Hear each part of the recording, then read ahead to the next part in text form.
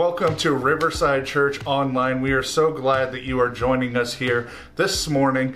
Here in person, we have some really cool things going on that we are going to be able to share with you here in the next couple weeks. We have lots of baptisms actually taking place here this morning in person. And again, we're going to be able to share that with you online here in the next week or two. But we have so many people that are so excited that they get to express what's going inward, what's going on inside of them, their passion and their excitement to follow Jesus. They get to share that outwardly with all of that, with all of us, through the act of baptism. So again, if you want to see that, we look forward to sharing it with you here pretty soon. If you yourself are interested in being baptized, we look forward to having baptisms all the time here at Riverside. So if you want to be baptized, feel free to contact one of the pastors on staff at Riverside or the front office. We would love to connect you in that way. The other things that we have going on, we have small groups, and we're so excited to be jumping back in. This is a fantastic time, by the way. If you've never been part of a small group, it's so great to do that, and it's an amazing part of our church community. It's such an important way to connect in your faith with other followers of Jesus who are going through much of the same stuff we go through on a daily basis, and we just get to do life with them. It's just an awesome time. If you currently are plugged into a small group, I encourage you to contact your small group leader to find out when it is that you're going to be restarting, hopefully sometime in the next few weeks. Or if you've never been part of a small group, go ahead and contact the front office. We would love to get you plugged into one if you aren't already. Again, along with more community stuff, we have youth group coming back, Wednesday night youth group, where we get to have dinner and have fun together. We do a small group lesson, we play games. It's a great time to, again, have teenagers get together in community, much way that the adults do in their small groups. So we look forward to having that. It's Wednesdays at 6:30 p.m. Just a really fun time. So we encourage you guys to attend that. And if you haven't been for a while, now's a great time, again, just to jump back into all these different awesome things going on around Riverside. And one of the ways that we love to worship here, obviously here in just a minute, we're going to be worshiping through the act of music, and that's awesome. One of the other ways we love to worship around here is through the act of giving. And there's several ways in which you can do that. You can do it at riversidechurchofgod.com, however form it is that you love to give off here at the church. Or there's a text to give number, which is listed here on the screen. So we just encourage you.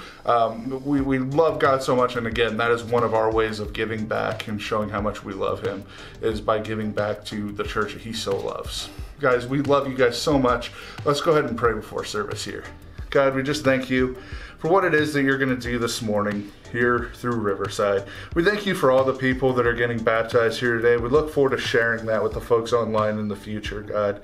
And we just pray that you would speak through the time of worship, that you would move through that time, your Holy Spirit would be active, and that you would also work through Pastor Andrew and his sermon, Lord. We just pray for each person here that this time would be a blessing. Each person that's watching online right now, they would just connect with you in a new way, Lord. We just love you so much, and we just welcome you here. In Jesus' name, amen.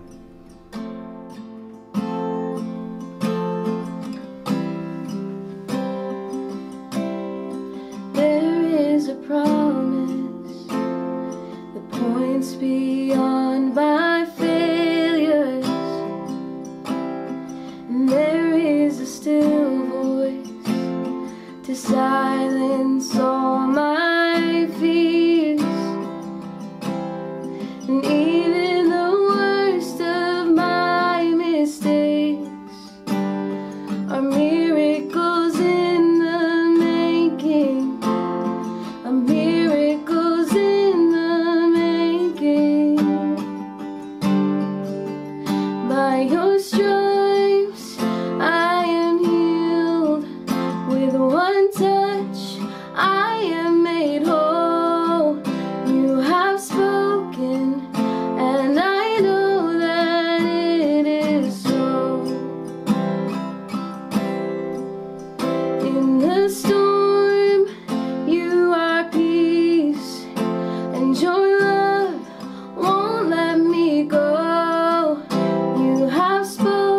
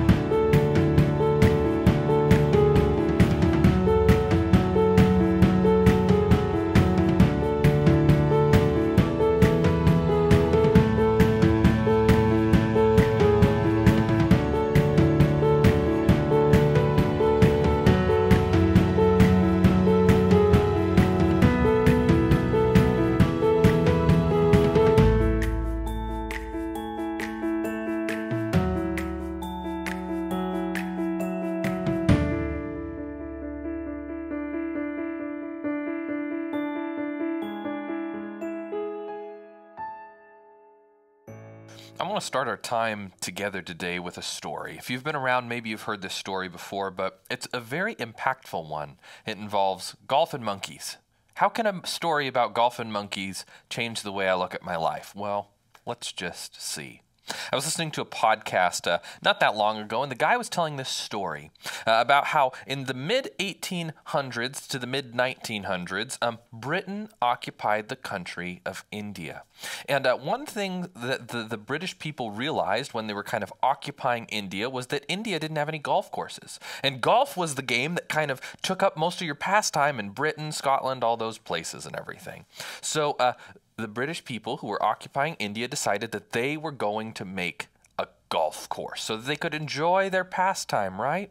So they began building this really beautiful golf course in a city in India. But one thing that the British people didn't account for was the fact that India had monkeys, which Britain did not. So as they began to play their course, they realized that monkeys would come out of the jungle, steal their golf balls, and just run off with it. Kind of hard to finish even 9 holes when monkeys are stealing your golf balls. So they went on to try all these different ways of solving the monkey problem. Since they hadn't really dealt with monkeys before, their first solution was to build a wall. They built a wall to keep the monkeys out. That didn't go very well. The monkeys just climbed over the wall, stole the golf balls, and ran off.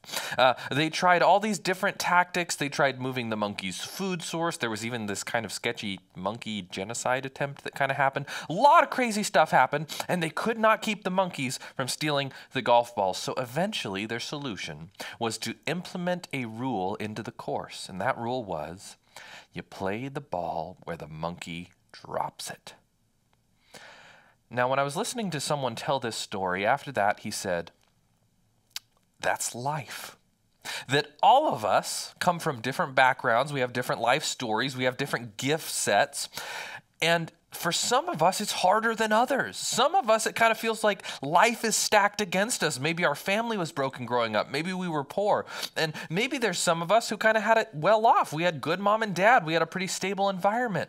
And to live a good life, it isn't so much about complaining and being upset about how certain things are stacked against us. It's about realizing that that's where the monkey dropped the ball. And the only thing I have power over is what I do with where the monkey has dropped the golf ball of my life. And you know, that story was really impactful for me because you know, it's easy for me to get hung up on stuff I can't change. It's easy for me to get hung up on the things I don't have or I didn't have and think this person has it off better. But I don't really have control over the hand that I was dealt or the hand that they were dealt. And you know, that story really had me thinking about this section of the Bible we're going to be in today. It's in Matthew chapter 25, and it's this parable of the talents, or the parable of the 3 servants. And it's about 3 different people who were each dealt a different hand. And what was expected of them was not the hand they were dealt, but what they did with it. And maybe you're feeling some tension right now, thinking about your own life story and thinking about the struggles you've had and the things that were done to you that weren't fair and have negatively impacted you. And you maybe wonder, how in the world can anything good come out of this broken story I've been handed? Well, I invite you to join us today as we continue on in Matthew 25, going through the stories of Jesus, because in this story, it communicates to you and to me what is involved in redeeming story. What is involved in redeeming stories, particularly if we maybe got a hand that was not intended. We look at what Jesus kind of expects out of us. We look at what Jesus has to say about what we're given and what we're supposed to do with it so we can live the best story possible. So if you have your Bibles, we're going to be in Matthew chapter 25, starting in verse 14. And it's helpful to kind of know where we are, because at different times in the Gospels, in Jesus' ministry, he kind of has to use a different tone at different times, depending on who he's talking to.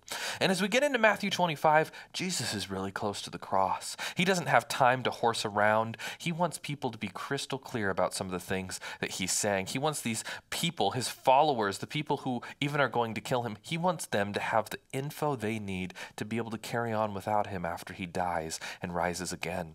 And just before this story, Jesus has kind of been calling the religious people out on their stuff. He's kind of been saying, you know what? This is not good. What you're doing is not good. Earning your way to God and oppressing people is not good. You need to do things my way. So occasionally we'll hear some sharp words of Jesus stick through because the context is him trying to communicate an important message to some of us who are a little thick-headed. So, we begin today in Matthew 25, starting in verse 14. And he says, "Again, the kingdom of heaven can be illustrated by the story of a man going on a long trip." And this sets the framework for this whole story and really our entire series. We've been following the stories of Jesus, and so many of Jesus' stories have started this way. They talk about the kingdom of heaven, and they talk about a story. And this is an important thing for you and for me because Jesus talks about the kingdom of heaven more than anything else when he talks in the Gospels. And Jesus tells stories a third of the time that he speaks in the Gospels. We need to listen with open ears when Jesus talks about the kingdom, and we need to listen with open hearts when he talks in story. And the kingdom of heaven is important because the kingdom of heaven means that we're not just suffering through life for nothing. The kingdom of heaven means that there won't always be struggle, there won't always be strife, there won't always be destruction in the world, but we are moving towards a kingdom that will come to full fruition when Jesus comes back. He's not just instituting a cute set of rules to adhere to. He's not just coming to give you some kind of a social ethic. He is building a kingdom. And he invites you and me to be participants in this kingdom, to be royalty in this kingdom on behalf of what he's done. And that's so important because it's so easy for you and me to try to build our own kingdoms. And if we don't understand that Jesus is building a kingdom and we're to reorient our lives around the king and the kingdom he's making on his terms, then we're going to grossly misunderstand Jesus. He's building a kingdom, and in his stories he communicates what the kingdom of heaven is like, and he often does it through his stories. And I love that he communicates through stories because stories are the way that we make sense of the world. And the reality is every decision we make, you and I are writing a story. Every decision in our life has built the story that we're currently living for good or for bad.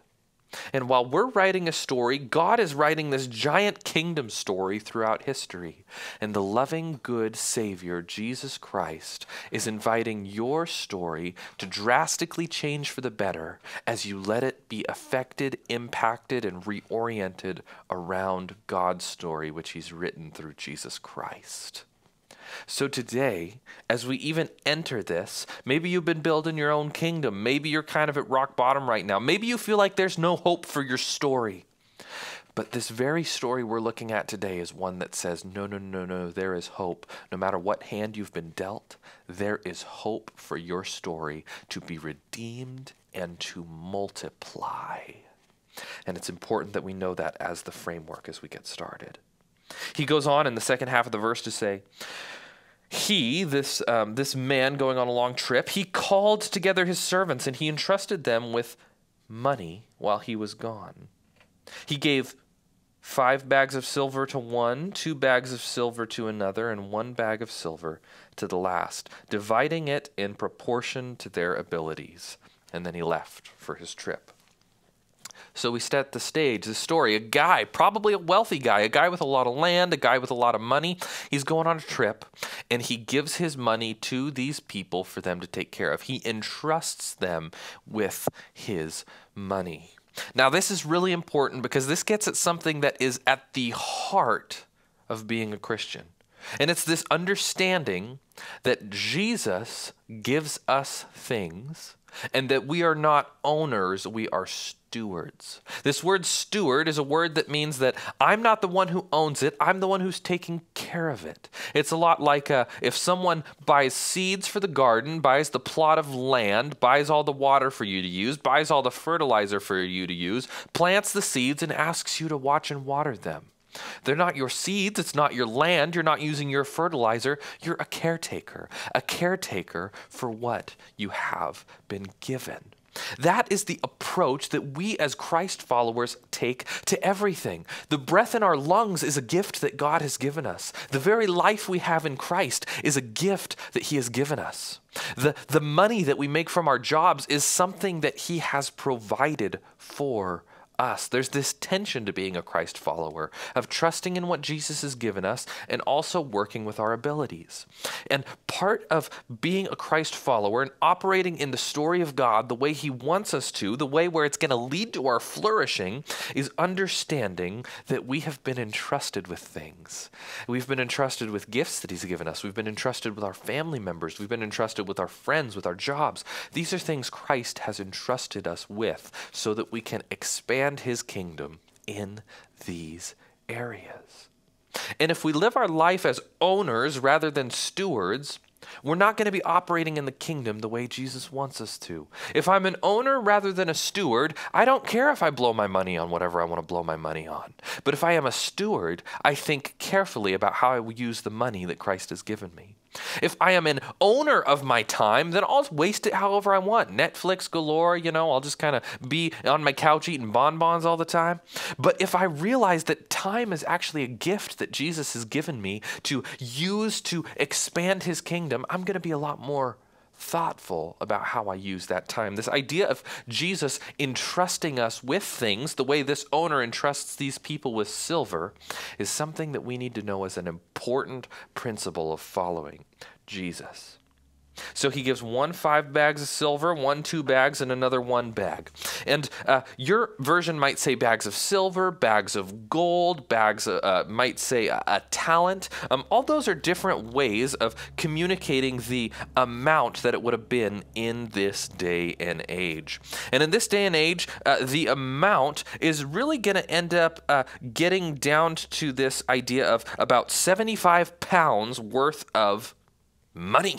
That's a lot of money. It's about 15 years' wage is what some commentators have kind of come to the conclusion to. That one of the bags is about 15 years' wage. That's a lot of money. And he gives each of them in proportion to their abilities. Here's the deal. This word abilities is this Greek word which means potential for functioning in some way. Power, might, strength, force, capability. This word for ability in the Bible, as it's using it right here, is a word that means potential. So he gives each of these people different amounts based on their potential. Now, what makes up potential? Is it what you're born with? Yeah, kinda. Is it your willingness and ability to use it well? Yeah, kinda. Is it your willingness to learn and do better every day? All of those kind of make up this idea of potential. And Jesus bestows the money in this case, or maybe gifts or the time you've been given. He bestows it in such a way that it is based on the potential of the people. And as we're going to see later on, the faithfulness we have in what we've been given determines what Jesus entrusts us with even more. So before we even get into it too much, here's kind of what we're talking about here. We've all been given different things. We all have different life stories. We've all been dealt a different hand. But what matters is not so much the hand we've been dealt as it is the potential we have to let Jesus use that for the expansion of his kingdom. I'm going to say that again. What matters is not so much the hand we've been dealt or the amount of gifts that we've been given, but the amount of potential we have for allowing Jesus to use what he has given us to expand his kingdom. And after he gives them in the proportion of their abilities, he leaves for a trip. He entrusts them with him. He wants them to use these well, and he goes on his trip. And what do they do with it? What do they do with it after he leaves on his trip? That's the question for you and for me. We all have different gifts that we've been given by Jesus. Maybe you have the gift of friendship. Maybe you have the gift of encouragement. Maybe you've been financially blessed. Maybe you have more free time in your life right now to share God's goodness with others. The question then is, I have these things that Jesus has given me. What do I do with it now? And that's what we're going to get into as we continue the story. So Jesus goes on in this story to tell us what it looks like to use the gifts and the situations and the stories we've been handed. He says in verses 16 through 18, the servant who received 5 bags of silver began to invest the money and earned 5 more. The servant who had 2 bags of silver, he also went and earned 2 more. But the servant who received the 1 bag of silver dug a hole in the ground, and he hid the master's money. So we got 3 servants and a few approaches here to how they use what God has given them. The first one invests. And you know, the thing about investment is that there's risk associated with it. You know, many of us are scared to use the gifts God's given us. We're scared to share the stories of what God has done in our life because we're afraid of the risk.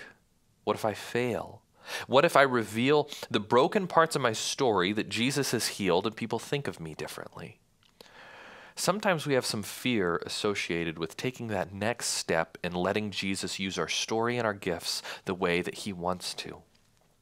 But you know, sometimes with great risk, there's great reward. And if we know that Jesus is at the center and that we're honestly giving of our time, our talent, our abilities, even if we're scared of failure, even if we're scared of revealing the broken parts of our stories for God's glory, the risk will be worth it if Jesus is leading us to it. This first man invests. He's willing to risk. He's willing to kind of step into the scary work of potentially failing so that he can do well with the master's money. And then the second guy, it says he kind of puts his money to work. A reminder that for you and I, that putting our gifts and our story to work is part of the equation.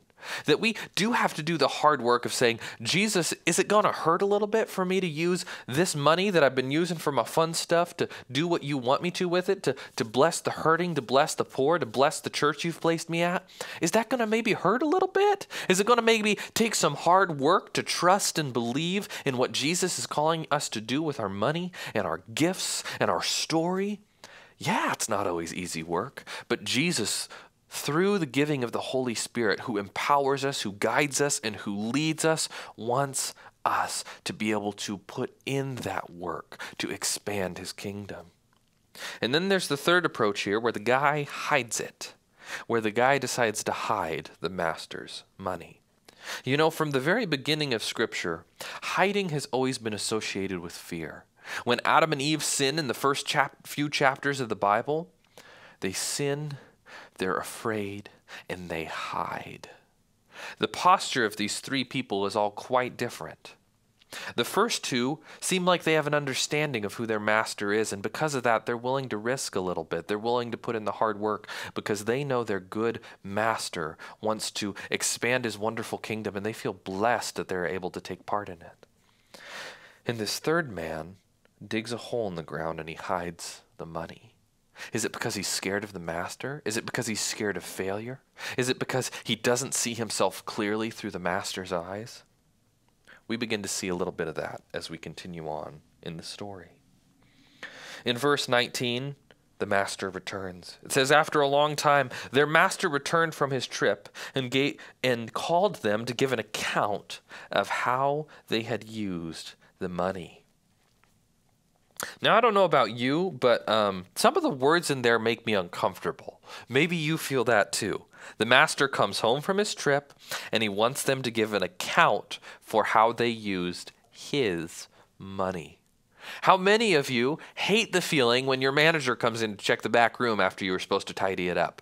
How many of us hate it when our boss comes in to see if we really cleaned the way we were supposed to clean? How many of us hate going through our progress reports or our employee evaluations with our bosses? There's a lot of fear associated with that. What if I did something wrong? What if I didn't do good enough? What if he's just gonna totally flip out on me? This idea of being taken into account, of accountability, is a very freaky thing, right? We don't really like to be accountable. I want to do my own thing. I don't really want you to watch me. I want everything to be good, right? And especially as we talk about Jesus in the kingdom of heaven, what's this deal with accountability? What is this deal with Jesus kind of sizing things up? Jesus kind of repaying good and evil? How does that work? How does an all-loving God who saves us on behalf of himself still be a God of judgment, a God who sets things right, and a God who will ultimately ultimately hold everyone accountable.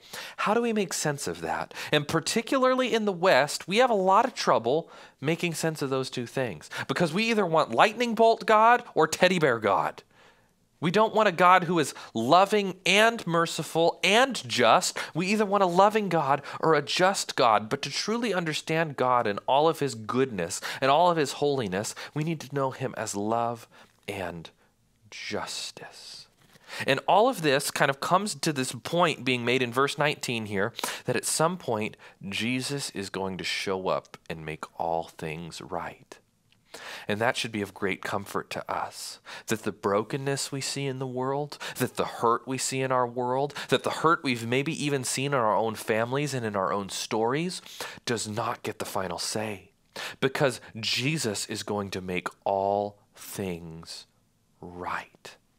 And what we need to understand about Jesus is that there's this interesting component that the Bible talks about how if we're found in Jesus, we confess him as Savior, as Lord, we're saved. We're saved on the behalf of who Jesus is. We're made right with him. We have an eternal destiny with him.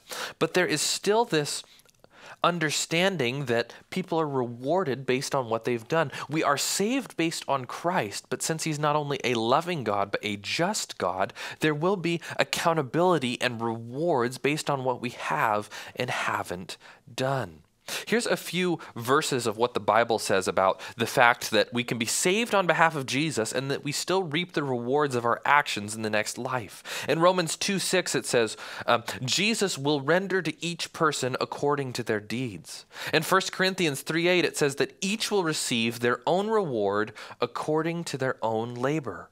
In Revelation 22:12, at the very end of Scripture, Jesus says, "Behold, I am coming quickly, and my reward is with me, to render to every man and woman according to what they have done." There's this tension in Scripture where if we've given our lives to Jesus, we don't need to just be stressed out all the time like, did it really work? But we do need to understand that part of Jesus being a just God means that we're rewarded based on how obedient and how willing we were to listen to what Jesus wanted us to do and to respond accordingly with our gifts and our time and our talents. That Jesus will hold us all accountable doesn't mean that it's like, he's doing this little tally sheet of whether we'll get into heaven. I was a kid of the 90s, and I don't know what it was about cartoons in the 90s, but all of them had a go to hell episode. Like Tom and Jerry. Tom and Jerry terrified me for a long time because there's this episode where Tom tries to kill Jerry the mouse and he dies in the process of doing it, and he goes up to the pearly gates, and the cats at the pearly gates, which I don't know if that's a thing, the cats at the pearly gates are like, you didn't do so good, you have 24 hours to make things right or else you're toast. I think there's a lot of us who think that that's the way that Jesus does things, even though that's just kind of the way that the 90s cartoons did things. And we can't live our life in fear like servant with the one bag, thinking that anything that we're going to do at any given moment is going to cancel, that Jesus is just going to cancel us, right? Jesus says, all who call on me as Savior and Lord will be saved. But we have to hold that in tension with this idea that Jesus rewards accordingly as the perfect, just judge. It doesn't make sense that the person who gave his life to Jesus but just sits on his couch the whole life gets the exact same rewards in kingdom come as the missionary who gave his life as a martyr. There are rewards in heaven, and that Jesus will kind of doll these things based out as the perfect judge, that we'll all be saved. But we do need to understand that there is accountability and that there is an ultimate judging that happens with our great judge as to what we do based on our deeds. Doesn't mean we need to be worried about hell all the time if we've confessed Jesus as our Savior and Lord, but it does need to have us keep in tension that our actions and what we do with our story, with the things Jesus has given us, matters. And that's what it's going to talk about a little bit as we continue on in the next few verses. He continues on in verse 20. And he says, the servant to whom he had entrusted with 5 bags of silver came forward with 5 more. He doubled it. And he said, Master, you gave me 5 bags of silver to invest, and look, I have earned 5 more. And at this, the master was full of praise. Well done, my good and faithful servant. You have been faithful in handling this small amount, so now I will give you even many more responsibilities. Let's celebrate together. Another version says, come and enter into the joy of your master. How beautiful is that? Some of us are scared of being used by Jesus because we're scared that we'll open ourselves up to it. And this is not the response we're going to get. But this guy, he put in the risk. He was willing to say, here I am, use me. And as a result, he doubled the amount that he was given. How crazy is that? He put in the work to use his story well, to use his time well, to use his money and his talents that he had been given well. And he doubled it. He doubled it. And the master is so excited. The master shows up and he says, let's party. I will give you more. That is something that is so important that we see with all these people here, is that the master says to him, well done, you have been faithful in handling a small amount, and I will give you more responsibilities. That Jesus is looking for faithfulness in what he has given us. He's not looking us for to do with what we don't have. He is looking for us to be faithful with what he has given us. So what does it mean to be a 5 silver bag kind of person? Because here's the reality. Like I said, the monkey drops the ball wherever the monkey drops the ball, right? Some of us have more capacity than others. Some of us are wired differently. Some of us are driven in different ways. Some people, they got it all. You know those people. You unfollow them on Instagram all the time because they're the good looking people. They're the people with the perfect family. They're the people who have the great job. They're the people who can sing well. They're the people who can play any instrument. They're the people who are good at power tools. They're the people who can fix their cars. And they're all kind of wrapped up in this 5 silver bag package, right? Maybe you've been given a lot. Maybe that's just kind of the hand you've been dealt, what you've worked for. Maybe you've been given a lot. Maybe you have an abundance of money. Maybe you have a lot of time. Maybe you have a great family. Maybe you have a lot of skills. Maybe that's the hand you were dealt. Maybe that's where the monkey dropped the golf ball, so to speak. If that is the case, Jesus wants you to be faithful with that. If you have a lot of money, Jesus wants you to use that for the kingdom. Maybe that's investing in people. Maybe that's discipling people. Maybe that's giving to the hurting, to the oppressed, giving to your church. If you're a 5 silver bag person and you ain't giving to the church, you're missing out on something, man. Because Jesus calls us to be faithful with what he's given us. And if you're a 5 silver bag kind of person, you got a lot of money to use. You got a lot of time to give. You got a lot of capacity to give. Jesus wants you to give it. He doesn't want you to just sit there stagnant, stalling, not sure what to do. He wants you to use it for the glorifying of his kingdom so that you can help the kingdom of Jesus reach all kinds of people to have their stories impacted, just like Jesus has impacted yours. Then he goes on in the next couple verses to say, the servant who had received 2 bags of silver, he came forward and said, Master, you gave me 2 bags of silver to invest, and I've doubled it. I've earned 2 more. To which the master said, well done, my good and faithful servant. You have been faithful in handling the small amount. Now I will give you many more responsibilities. Let's celebrate together. Same program, different amount, and it's important that we see that. That Jesus isn't asking you to be something that you're not. If you're kind of a 2 silver bag person rather than like a 5 silver bag person, I mean, you're doing okay, but like you don't have a mansion. You got a couple of good rickety cars. There ain't nothing to write home about, but they work. I got a little bit of time to give. I have some spheres of influence to invest in, not quite as much as the Instagram model, but I do. Jesus still wants you to use everything that you have. He's not upset with the 2 bag servant for not having as much as the 5 bag servant. He just wants that person to use what they've been given. He wants them to be faithful with what they have. And maybe you're a 2 bag person today and you've always kind of been a little weary because you're not a 5 bag person. I don't have a great gift of teaching, so I don't really want to participate in church. I don't really think that I have very many skills. I don't think many people are interested in my skills. I don't necessarily make a lot of money. I'm not exactly having the opportunities to go on these grand vacations. I'm so-so. Maybe that's the thing that has kept you from really investing in the kingdom of God. But what this story, what Jesus wants to communicate, is it's not about how much you've been given. It's about how much you're giving of what you've been given. It's not about the lack or the abundance of what you've been given. It's that what you've been given is a gift from God, and he wants you to give all of it back to him for the expansion of his kingdom. That's how it is if you're the $100 guy or if you're the penny guy, or if you're somewhere in the middle. Jesus wants you to use what he's given you, whether that's a lot or whether that's a little. And you know what one of the really comforting things is? Sometimes we look at the people who are like the 5-bag people and we get overwhelmed. But did you know that the most successful people in the world have the exact same amount of hours in a day as you do? Did you know that regardless of how successful you are, you only get 24 hours in a day? That is one of the only things in this life where we all get an equal amount. So even if you're like, I'm not the 5-bag person, I don't sing well, I don't play an instrument well, I'm not very good at this, I don't have very many skills at this, you know what you have as much of as people like Steve Jobs or something like that? Is the fact that we all have 24 hours in a day.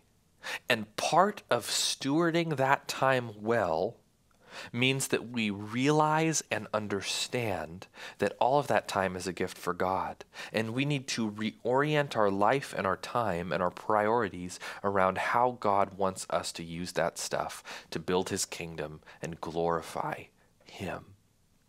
So maybe you're a little overwhelmed when you see how successful other people are and you're not sure what you can give. God is just asking you to give what you got, not what you don't have. So I invite you, if you're one of those 2-bag people, how might he want you to use your time? How might he want you to use your money? How might he want you to use your influence to glorify him? And then finally we get to the third servant in verses 24 through 25. It says, "Then the servant with 1 bag of silver came and said, 'Master, I knew you were a harsh man, harvesting crops that you didn't plant and gathering crops that you didn't cultivate. I was afraid that I would lose your money, so I hid it in the earth. And look, here's your money back.'" Very different approach than the first two. And one thing that really stands out to me here is his posture towards the master is totally different. And it seems like it stems from a place of him not really understanding who the master is. Look at what he says. "Master, I knew you were harsh, that all the things you have, you didn't do to get. And I was afraid of you, so I hid." Those echoes of Genesis 3. I don't understand God, so when I mess up, I'm going to hide from God. But in Genesis 3, God shows up and he says, you know, Adam, Eve, where are you? He doesn't just come down storming, lightning bolting. He asks for presence. And this servant here seems to have a picture of the master that's very different than the first two, because the first two come up celebrating to the master, and this one comes up hiding. Not understanding the heart of God is something that we really need to address in our lives. Because if we don't see God for who he really is, full of love, full of goodness, wanting to use us, wanting to redeem, if we don't see him for who he truly is, we're going to be hesitant to do things from him. Because if we think that he's just an angry dad up in the sky getting ready to lightning bolt us at any moment, why would we want to give our lives for that? Why would we want to give our time, our talent, our treasures for that? That's the struggle here with the last servant. But the reality is that if God wasn't a good God, why did he die for you? Why would he possibly die for me? Knowing every brokenness I've ever had, every hurt I've ever given someone else, every wrong thing I've ever done, if he wasn't a good God, why would he die for me? Why would he give me what I don't deserve and take on what I do deserve? The character of Jesus, represented in his life, his death, and his resurrection, is love, grace, compassion, redemption. And it is important that we flood our hearts and our souls with the reality of that so that we see that he is not a harsh master, but a loving master, one who gives us what we don't deserve and takes what we do deserve. And as people were hearing this story, one of the things that they would have been very aware of is the reality that there's some of them that were servant number one. They dropped the ball. They hadn't used what God wanted them to. They hadn't shown love the way that God wanted them to. They hadn't used their finances to expand God's kingdom. They hadn't used their skills to help bless other people. And rather than stepping in and saying, Master, I'm struggling. Master, help me. Master, lead me towards this. Master, help me see who you really are, they hid. And as a result, this is what happens in the next couple verses. But the master replied, You wicked and lazy servant. If you knew that I harvested crops that I didn't plant and gathered crops that I didn't cultivate, why didn't you deposit my money in the bank? At least then I could have gotten some interest on it. And we see that and we kind of might be like, dang, that's a little harsh, right? Master here saying wicked, lazy, all these different things. And here's what's interesting is that the master here sees the heart of his servant. That his servant didn't try and fail. His servant did nothing. Now here's the thing. Some of us don't want to try because we don't want to fail. But the problem here is not that the guy tried and failed, it's that he did nothing. It's that his life wasn't really reoriented around the master and his work. It's that his priorities were not really changed by the master. This person liked the idea of the master, but he didn't actually let the master impact his life to such a degree that it's transforming it. And even if he would have just tried, the master had already shown that he was so proud of these servants for trying. If he had just tried, how different would the situation have looked? And then in the next couple verses it says, Then the master ordered, Take the money from this servant and give it to the one with 10 bags of silver. To those who use well what they are given, even more will be given, and then they will have an abundance. But to those who do nothing, even what little they have will be taken away. Jesus is getting at this idea here, this idea of how the world works, the idea of how things work in his kingdom, this principle that he doesn't want you to do nothing, he wants you to do something. It's not about having more than you have, it's about doing with what he has given you. And those who are faithful with what Jesus gives, he will give more things to use. He will allow them to expand the kingdom even more. But to those who do nothing, they're going to get even less. And this is just kind of a basic work principle. Any kind of job that you have, if you have people who are crushing it, you're going to give them more to do. If you have people who don't do anything, eventually they get fired, right?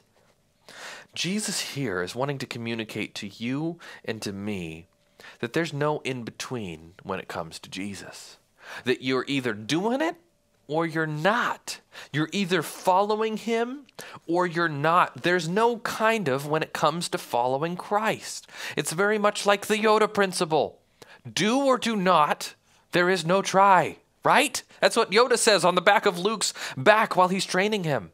When it comes to Jesus, he either has your everything or he doesn't. You've either given your life to Jesus or you're kind of still doing your own thing. Now, there's a tension to that, right? Because part of our life is growing in this thing that Jesus calls sanctification, this process of becoming more like him, of giving more of our life to him. The question is, are we going to let our lives be reoriented around Jesus, or are we going to be in the driver's seat? Because Jesus isn't just Savior, he's Lord. That means Jesus, you're in the driver's seat. That means even if I veer off the road a little bit, I'm going to let Jesus, my ultimate driver, get me back on course.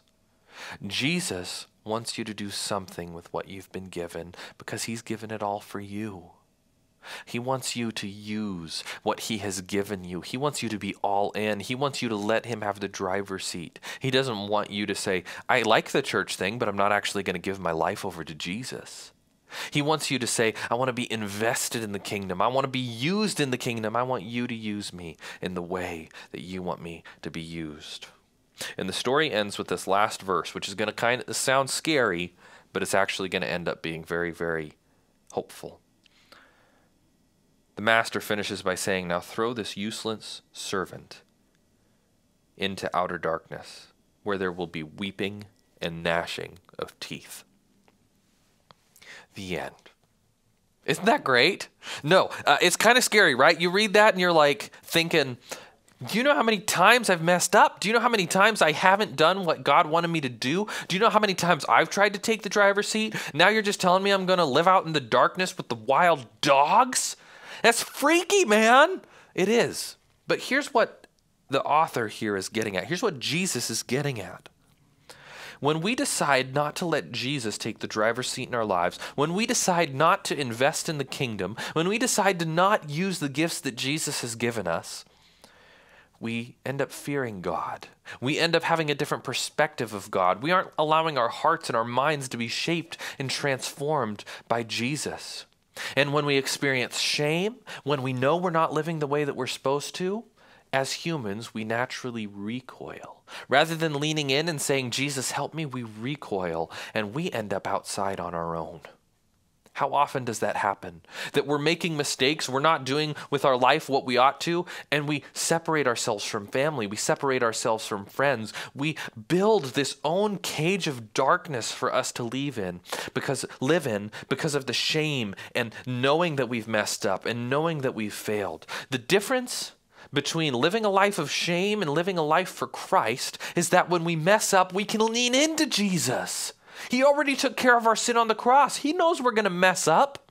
If we mess up, if we haven't used our gifts the way we wanted to, if we haven't reoriented our lives around Him the way we need to, we can lean in and say, Jesus, I've messed up. Help me. And He who is faithful will forgive us and help us. It says that in the book of 1 John. The question is, are we going to separate ourselves from Him? Are we going to hide our face like Adam and Eve did? Are we going to hide like the one-bag servant did and separate ourselves into a dark corner with nasty dogs where we're beating ourselves up? Or are we going to lean in to the Savior who wants to use you and redeem your story? Even if up to this point you have just been making a mess of your life story and you don't know if there's any of it that Jesus can use, He is inviting you to lean in. This is a note that theologian N.T. Wright makes about this last verse. He says, when Jesus speaks of someone being thrown into the darkness outside, where people weep and grind their teeth, we must never forget that Jesus Himself, as He tells this story, was on His way into a darkness where even He would sense Himself the abandonment of God. That Jesus says this at the end of this story, and part of what we need to understand is that just not that much longer, and Jesus Christ Himself would be abandoned by God so that you and I would never have to be abandoned by God. That He would die on a cross so that every sin I've committed, every brokenness you've committed could be taken care of on that cross. And shortly later, He would rise again from His tomb in a resurrection that gives you and I life that we don't deserve. When we look at this story, we need to realize and understand and come to grips with the reality that one of the ultimate things that Jesus gives us is life in His death and in His resurrection. And He wants us to use that life He's given us to share His goodness with others. You know, I don't know what your skill set might be. I don't know what your finances look like. I don't know what your story might necessarily look like. But I do know that regardless of what it is, from the top tier to what you might consider the bottom tier, Jesus wants to use all of it. Because to Jesus, it's not a matter of how much or how little you have. It's a matter of how you use it for the kingdom. And we can use it to our fullness because we aren't graded ultimately based on what we've done, but what Jesus has done. And in this crazy flip-flop thing, Jesus wants us to use all we are for His kingdom. And part of the way we live that in its fullness is by realizing that we're not doing it to earn our place in heaven. We're doing it out of the place that Jesus has earned for us. That's what fuels us to work for the kingdom. That's what fuels us to use our talents, our gifts, our finances to glorify Jesus. We look at this story, and one of the things that Jesus is trying to communicate to us is that you have been given gifts and a story that God wants to redeem and use. The question is, will you let him? Will you open yourself up to the King of Kings and the Lord of Lords and let him use every part of your life to expand his kingdom and show others his love and his goodness? In light of this, here's what I would invite us to do. Honestly, right now, just take a minute and think, what part of my life still needs to be used by God? So much of our life story is finding those areas of our heart that we need to continually surrender to Jesus so that he can use it for the expansion of his kingdom. Maybe you do a really good job of serving in church, but Jesus hasn't touched your finances. You're not using them to bless other people. You're not using them to give to your local church. You're not using them in a way that God wants to glorify. Or, consequently, maybe you're really generous with your finances, but you won't give anybody the time of day. And Jesus is asking you to give someone more time. Maybe God is inviting you to share parts of your story that he wants to use to heal others. You've been like, I don't want to share that with people. I'm scared to share that with people. But Jesus is saying, you know what? Step into honesty and share that part of your story that other people might be healed. What part of your story does Jesus still need to use? Maybe it's your finances, maybe it's your skill set, maybe it's your time. What area is it that needs to be used? As Jesus starts revealing that in your heart and your head, I invite you to take that next step in the area, a small step. Like I said, Jesus is not concerned about whether you try and fail. He's concerned about you doing nothing. So if Jesus is asking you to maybe share an area of your story to bring healing to someone, ask him, Jesus, do you want me to share about that time that I lost it all? That time that I made some bad financial decisions? That time my marriage was struggling, but you healed me? Who do you want me to tell that to? Maybe if it's of giving your time, say, you know what, Jesus? Stand in front of your calendar and say, Jesus, what things can I give up so that I can use this time to glorify you? Maybe spending time getting coffee with people or volunteering or helping people in need. Or maybe you look at your bank account and your budget this month and you say, you know what, Jesus, what parts of this are maybe unnecessary? What part of this maybe should I move some stuff from over here to glorify you? I invite you to take that first step, and it starts with just honestly evaluating. If Jesus is talking to you about maybe using your skills, your time, whatever it may be, as Jesus is putting that on your heart and on your mind, maybe the next step is standing in front of your calendar, standing in front of your budget, taking that step to say, you know what, Jesus, I want to use this to glorify you and share your goodness with others. Whether that's your skills, your time, your treasure, whatever it is. I invite you to ask Jesus today, what part of my story, what part of my life do you want me to use in this season? I'm maybe not using it. What do you want me to use, Jesus? And then take that next step to walk into the expansion of the kingdom that Jesus wants you to, so that ultimately we can hear those words that servant heard, come into the joy of the master. Jesus loves you. And Jesus wants you to live your story as full as it can possibly be. And part of that means using what he has given you to glorify him, expand his kingdom, and spread his goodness to others. And we can do it, not on behalf of what I've done, not on behalf of what you've done, but on the fact that this master is not an evil, harsh master, but he is a loving master who died for you and for me. And he doesn't want us to shrink away into the darkness. He wants to lean in and say, here I am, Lord, use me. I'm operating out of what you've given me. I'm leaning into you when I struggle and fail. And I am following you so that I can experience the joy of the master as I expand his kingdom. Would you pray with me today? Dear Jesus, we come to you today, and Father, we pray that you and your goodness and your love would reveal the things in our life that you want us to use, to take that next step in wholehearted devotion to you, to use our time, our talents, and our treasures to expand your kingdom and share your goodness with others. God, may we see that you are not a harsh master, but a loving master who died for us. And out of that love and goodness, we would move out and share your goodness with others. God, may we see that it's not about us being the best looking or the most talented or the fanciest, God, but instead it's just simply using what you've given. Reveal to us what you've given us and how you want us to use that to share your love with others, God. We love you and we give you everything today. And we pray that we would not shrink away from you and hide from you when we fail, but instead we would lean in because you are faithful and good to forgive us and to walk alongside us and walk with us in our brokenness, God. Thank you for being good. Thank you for being loving. And help us to give you everything because you gave us everything. We love you and we thank you, and it's in your holy and precious name that we pray today. Amen. I'm so glad you decided to join us today as we finish up our Storytellers series with this story. It's kind of a wild one, right? But I'm so thankful that Jesus, in his goodness and in his love, on his way to the cross, shares this story with you and me to say that our stories are not worthless, that the things that we've been given are not worthless, but they are meant to be used to share God and his goodness. I pray that you are well as you go through the rest of your week, that God would reveal to you the areas of his life, of your life, that he continues to want to operate in, to work in, and to use.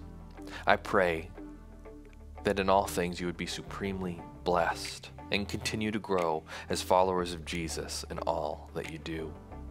We invite you to join us next week as we're going to kick off small groups coming up very, very soon. If you're still interested in getting connected up with one, we invite you to make a phone call or send us an email and we'll get you hooked up with the right one for you.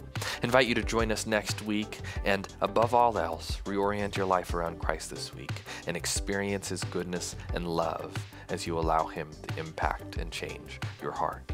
Pray that you are blessed today, church. We'll see you soon.